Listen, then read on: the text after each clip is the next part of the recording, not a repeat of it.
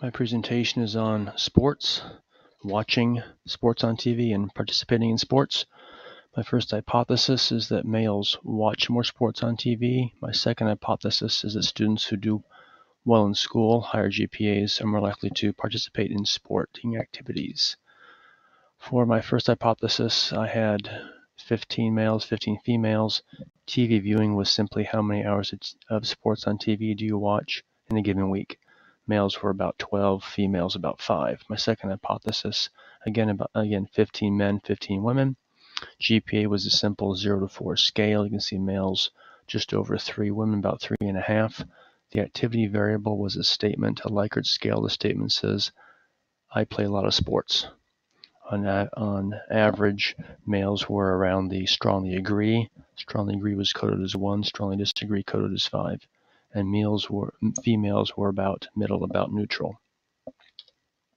For my cross tabulations, my first hypothesis, watching sports on TV.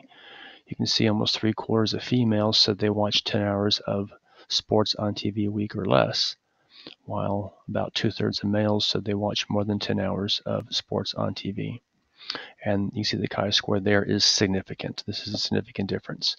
For hypothesis 2, participating in sports, those who did better in school, half of them tended to agree or strongly agree about playing a lot of sports, whereas, again, half of those who did well in school didn't agree with the statement about playing in sports a lot, playing a lot of sports. 3/4 of those who had a GPA of 3.0 or less said that they did not play a lot of sports. This difference, however, is not significant, as shown by the large value of the chi-square test statistic.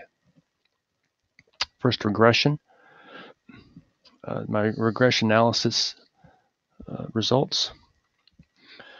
Compared to females, males are significantly more likely to watch sports on TV. The more siblings you have, the less sports you watch on TV. That's not a significant difference, though. The more you like religion, the more sports you watch on TV. But again, that is not a significant difference. My prediction value for males, when everything is on average, men watch about 13 hours of sports on TV each week. For women, it's about 4. And my R-squared there is 0.417, so taken together, my independent variables do a good job at explaining variation in watching sports on TV. For my second hypothesis, individuals with higher GPA play more sports, but it's not a significant difference. Those with more income, a higher income, play more sports, but not a significant difference. And those with fewer friends growing up played more sports, but again, that's not a significant difference. You see my R-squared there is pretty small, so taken together, my independent variables did not do a good job at explaining variation in my dependent variable playing sports on TV. My prediction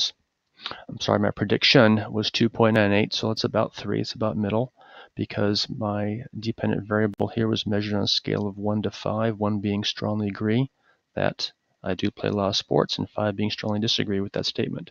So when all variables are on average, individuals were neutral regarding that statement of playing a lot of sports. So my first hypothesis was correct, both in terms of chi-square and regression. Gender did play a significant role. Men watch more sports on TV. My second hypothesis was not supported. Neither my chi-square nor my regression showed any significant differences. If I use symbolic interactionism to explain my findings, I would show that males are socialized more so towards sports, watching it on TV more so than females. I could also argue that those who are studying and trying to get higher GPAs don't have as much time to play sports.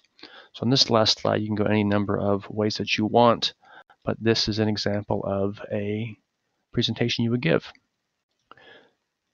And remember that the presentation should be 5 minutes, no more. I've done 4.5. If you have any questions, please let me know.